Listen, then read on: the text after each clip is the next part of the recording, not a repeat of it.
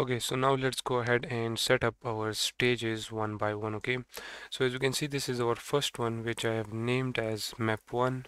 Okay, in which we have this whole environment. So now what I'm gonna do is right here in the middle, actually let me first of all select the directional light global volume and the Tekken 7 stage and create an empty parent for it, and then name this as environment. Okay, and when you do that, then right here the second step is to create a 3D plane. Okay, and when you create a 3D plane, let's first of all reset it, and when you reset it, make sure to move it to the ground like this. Okay, and when you move it, let me make sure that it is perfectly on the ground like this. Okay, then what I'm gonna do is I'm gonna remove the mesh collider from this, and I'm gonna add the box collider to it. Okay, as you can see. Then let's change the scale X to 2 and the Z to 2 as well, or actually let's make the Z 3. Okay, as you can see, it is covering this whole area now. When you do that, then what we're gonna do right here now is create a 3D cube. Okay, let's reset the cube where it is right here. Okay, let's move it up to the ground, then let's move it right there. Okay, like this.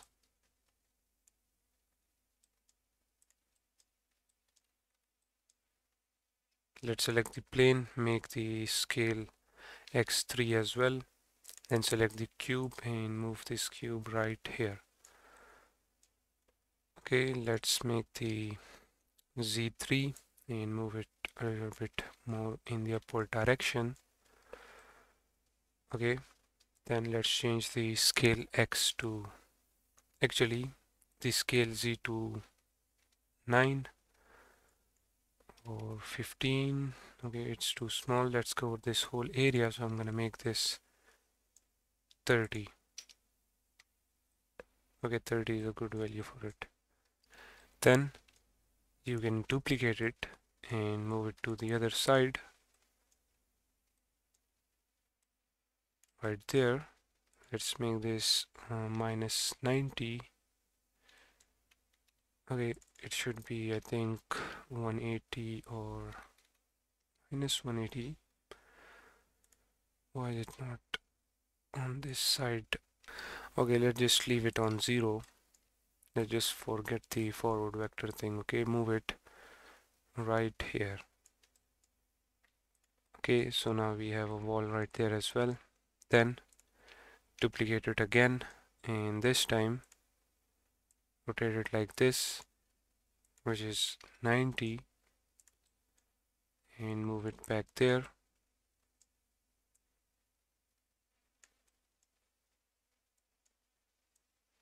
Okay, to this side right here.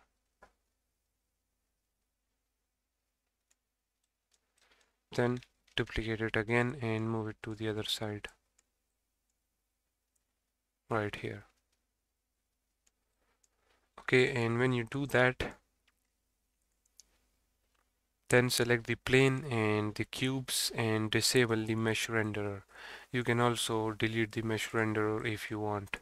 Okay, and now the reason I have added these walls is because I don't want the player to move to this side. Okay, I just want both of the player to be in the middle and fight each other. Okay, and we added this plane because the player character and the opponent character will be standing on this plane. Okay,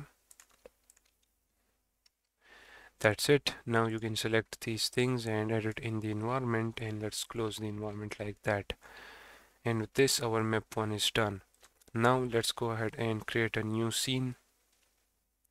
Where is it? Right here, scene. Name this as map 2.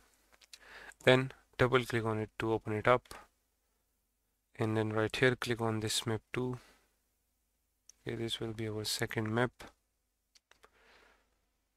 Alright, so you can add it like this. Here it is. Okay, then what we're gonna do is we're gonna select the directional light and the map, create an empty parent for it, name this as environment. Then let's create a plane. So right here I'm gonna create 3D plane. Make sure to reset it. Here it is. Then change the x value to 3 and the z value to 3 as well. Alright, now remove the mesh collider from it, and instead of that add a box collider. Okay, as you can see, it is covering this whole area, or you can say this whole stage. Then what we're gonna do is we're gonna select these things, okay, and add a box collider to it. Okay, add a box collider to this as well. Then select that one, add a box collider, then this one, box collider. Okay, make sure that one by one you add box collider to all of these things so that the player doesn't go off the stage. Okay, we have to move closer now. Okay, let's add a box collider to it, and that's it.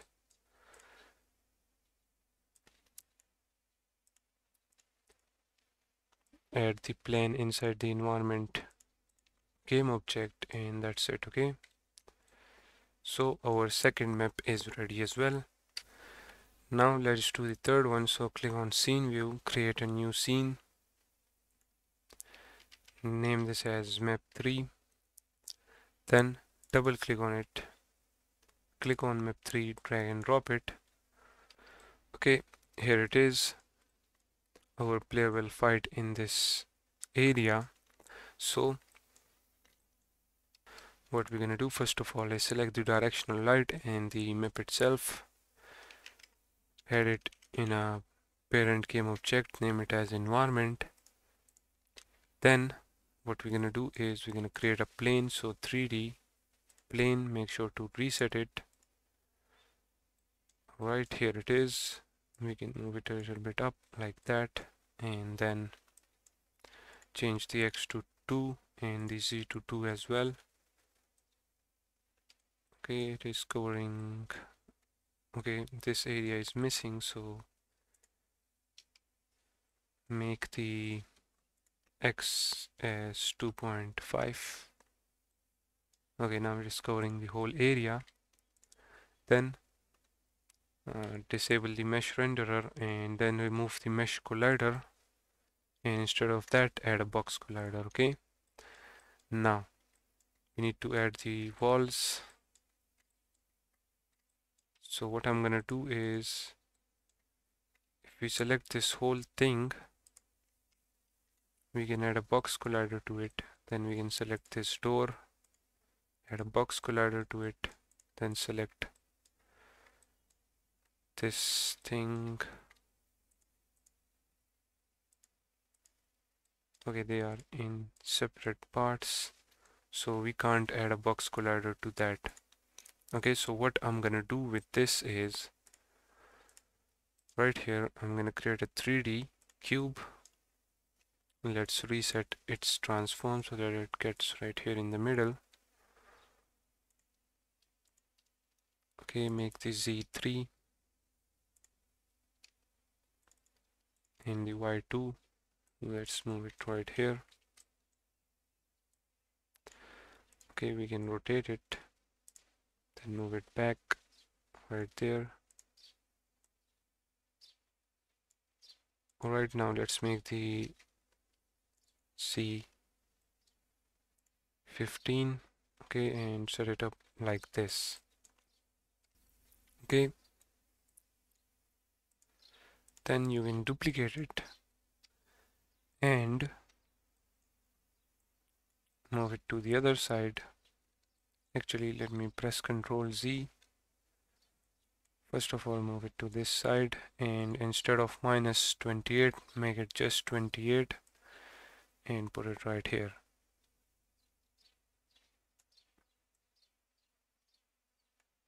Okay, then you can duplicate it again, make the Y 0 now, and rotate it to this side. Okay, it is 90. We already added a box collider to that, but let me just add this as well. Then you can duplicate it again, move it to the other side right here. Okay, duplicate it again and rotate it a little bit. Then connect it with this thing.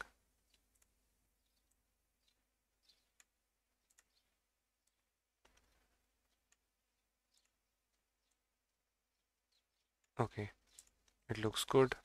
Now you can duplicate it again, and instead of 1 to 3, make it -1 to 3 and move it to this side like that. Okay, now select the cubes, disable the mesh renderer, and that's it. Then move the plane and the cube inside the environment, and with this all of our 3 maps are ready. And if you want, you can add even more maps in the same manner to your own game, okay? But since I have 3, so I'm just gonna use these 3, okay?